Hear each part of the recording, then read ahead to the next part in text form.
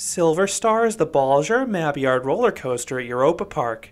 Most roller coasters at this German theme park are understandably built by Mack, considering they own the park.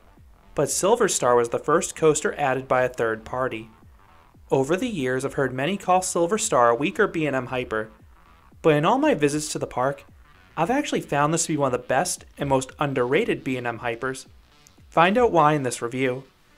At the turn of the millennium, Europa Park had 6 different roller coasters, all from Mack. This popular theme park wanted to make a major splash. They wanted to construct the tallest and fastest roller coaster in all of Europe, but Mack had never built anything nearly that large, so they reached out to Swiss manufacturer Bolliger Mabillard to build the company's 4th hypercoaster.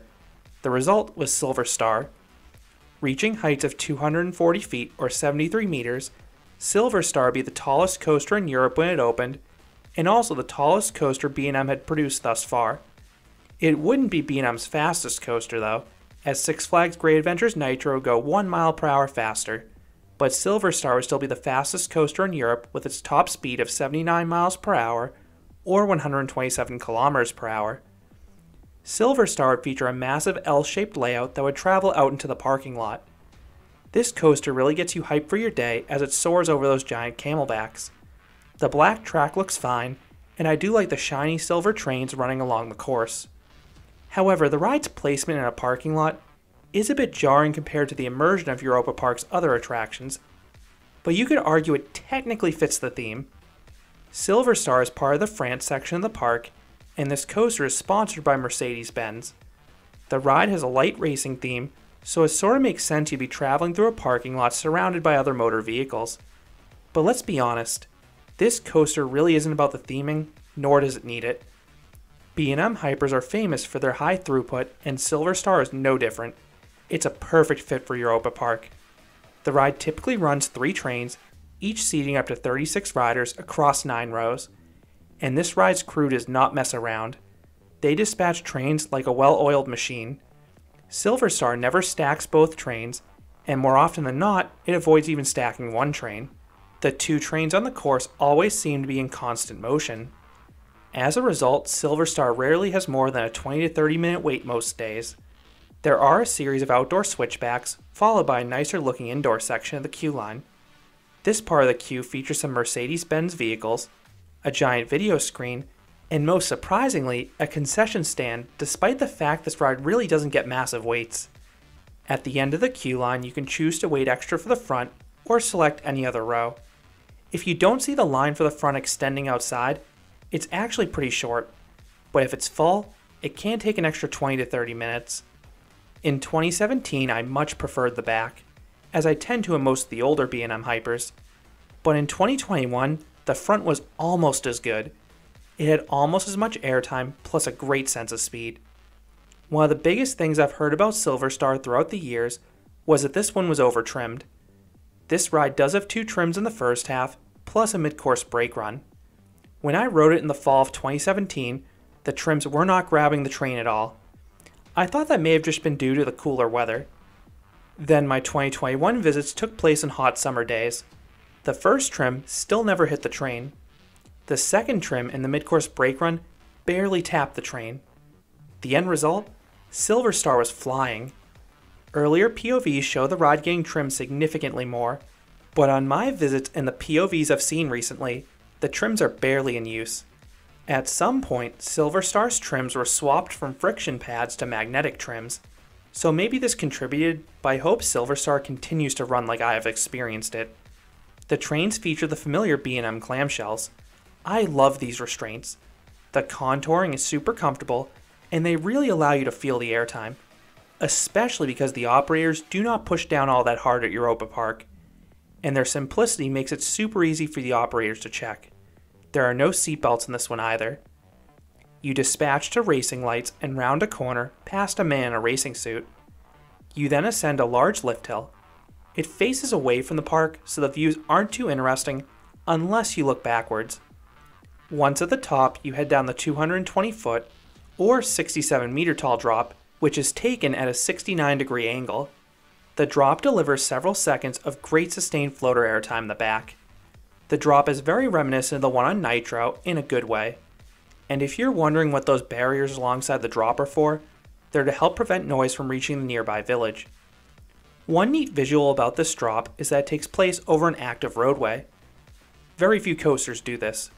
The pullout is forceful, but it is a bit rattly. Fortunately, the rest of Silver Star is very smooth, as you'd expect from B&M. You then twist to the left and ascend the first camelback. This hill stands 161 feet or 49 meters tall, and you zoom over it. I really like how Silver Star completes the turn and the ascent, so the top of the element can focus exclusively on airtime. And it's very strong in sustained floater airtime too, no matter where you're sitting. The second camelback is even smaller at 135 feet or 41 meters tall, so you haul over it even faster. I was stunned the trim never hit, so everyone gets another strong and sustained dose of floater airtime. The far turnaround may not look like much, but it's quite fast and moderately forceful. It's an above average turnaround for a B&M Hyper. You then traverse the third camelback.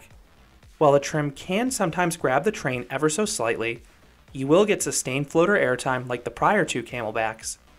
These first three camelbacks are some of the best on any B&M. They rival the power of the first three on Kings Island's Diamondback. The entry into the midcourse is basically half a camelback, so those up front get some nice floater airtime, while those in the back just get lurched forwards. After cruising through the midcourse uninhibited, you sharply drop back down to the ground. Those in front get a quick pop of airtime, while those in the back get sustained flagector airtime this time. You then ascend a 270-degree upwards helix. It pulls some solid Gs, and it feels like you're going way faster than you should at the top. This results in one of the most jarring airtime moments on any B&M. The helix has a super sharp kink at the top, so the train abruptly dives downwards. Everyone gets a true ejector pop cresting this hill. But those in the back will stay out of their seat for ejector airtime that's weak in power, but plenty sustained in the descent. It is rare to get airtime of this magnitude on any B&M. And to make this moment even sweeter, the drop isn't straight. It subtly banks to the right, so you get some laterals as well. Silver Star then charges over a smaller camelback. The airtime hills in the second halves of B&M Hypers are usually much weaker, but Silver Star's is about as powerful as those in the first half because you have so much speed. So I'm certainly not complaining about another good dose of sustained floater airtime here. Silver Star then has a unique and wild finale. You have this snappy S-bend that leads into the brake run. The element gives some lateral jolts, and then you're lurched forwards as you hit the brakes with a ton of speed. This is one of the few B&M Hypers that finishes with a legitimate bang. Based on how I've experienced Silver Star, this one has better pacing than most B&M Hypers. The one I'd compare Silver Star to most is Six Flags Over George's Goliath, and that's a good comparison. But that's assuming the trims in midcourse are not hitting as I've experienced it. So what would I rate Silver Star?